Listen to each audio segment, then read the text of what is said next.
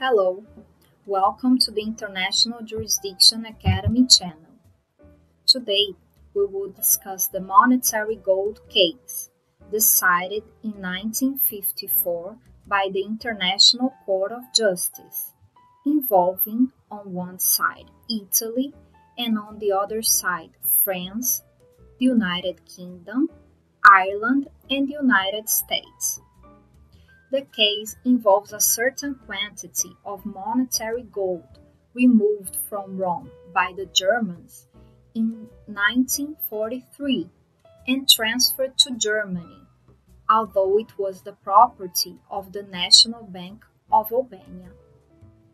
The 1946 Agreement on Reparation from Germany provided that monetary gold found in Germany should be pooled for distribution among the countries entitled to receive a share of it.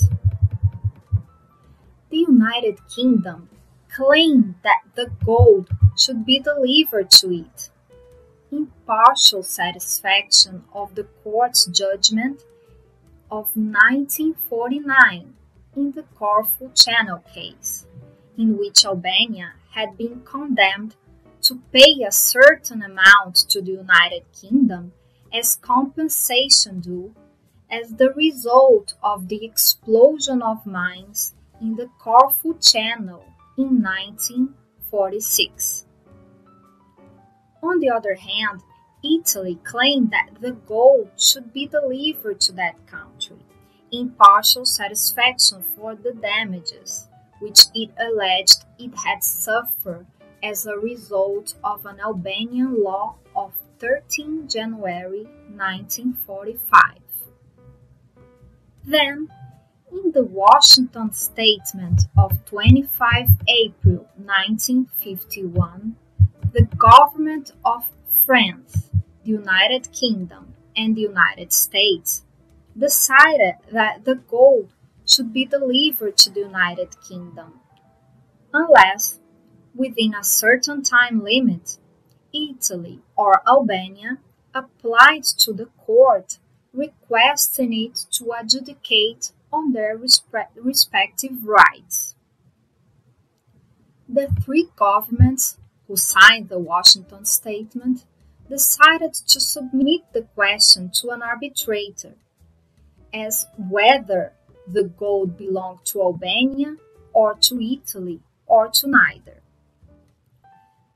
The opinion of the arbitrator was given on February 20, 1953, and stated that the gold in question belonged to Albania in 1943 within the meaning of Part 3 of the Paris Agreement. Albania took no action, but Italy made an application to the court. Later, however, Italy raised the preliminary question as to whether the court had jurisdiction to adjudicate upon the validity of its claim against Albania. The agent of the Italian government pointed out that doubts might arise as to the jurisdiction of the court to adjudicate upon such a question without the consent of Albania, and added that the Washington Statement is not a sufficient basis upon which to found the jurisdiction of the court to deal with the merits of the claim set forth under number 1 of the submission of the application. The agent of the United Kingdom government affirmed that Italy's objection does not conform to the conditions and intentions of the Washington Statement. In his oral proceedings, he added that Albania's consent is not necessary to the determination of the questions affecting Italy under the Washington Statement. In the court's view, this seems to be an oversimplification of the problem, with which the court is confronted. The court is not merely called upon to say whether the gold should be delivered to Italy or to the United Kingdom. It is requested to determine first certain legal questions, upon the solution of which depends the delivery of the gold.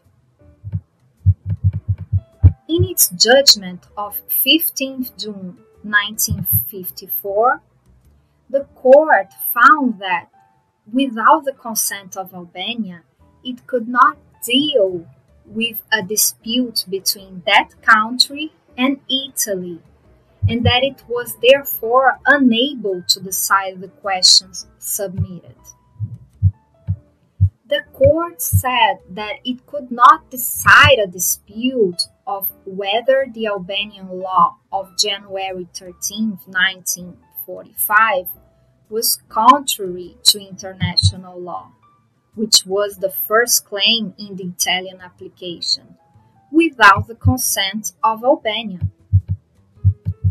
In relation to the second claim in the Italian application, in which, based on the Washington Statement, it alleges priority over the claim of the United Kingdom to receive the gold, the court mentioned that in the Italian preliminary question, it is stated that the second question submitted in its application will only arise in the event that the court has decided on the merits of the first question. The court found that, as it cannot adjudicate on the first Italian claim, it must refrain from examining the question of priority between the claim of Italy and that of the United Kingdom. Therefore, the court unanimously found that the jurisdiction conferred upon it by the common agreement of France, the United Kingdom, the United States, and Italy does not, in the absence of the consent of Albania, authorize it to adjudicate upon the first submission in the application of the Italian government. And, by 13 votes to 1, found that it could not adjudicate upon the second submission in the application of the Italian government. Thank you. I hope you enjoyed the case.